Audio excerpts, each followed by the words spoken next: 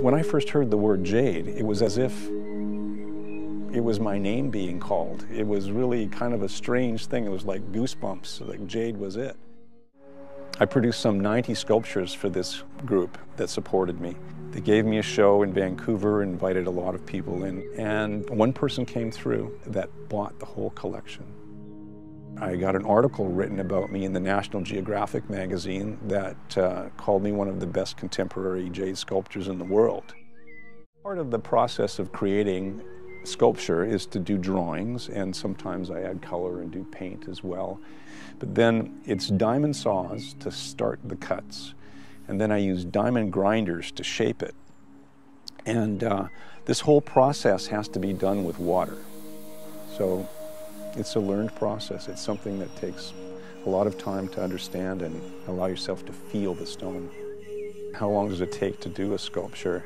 And my smart answer to that is 35 years, because that's how long I've been working with this stone.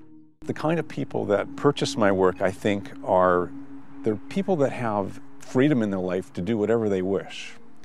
And I think when they see my work, that kind of reflects into their personality. They see how unique this kind of art is. And when they have that in their homes, I think that really reflects on who they are as a person as well.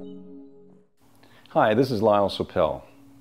First of all, I'd like you to know how amazing it is to have you drop by my world of design and inspiration.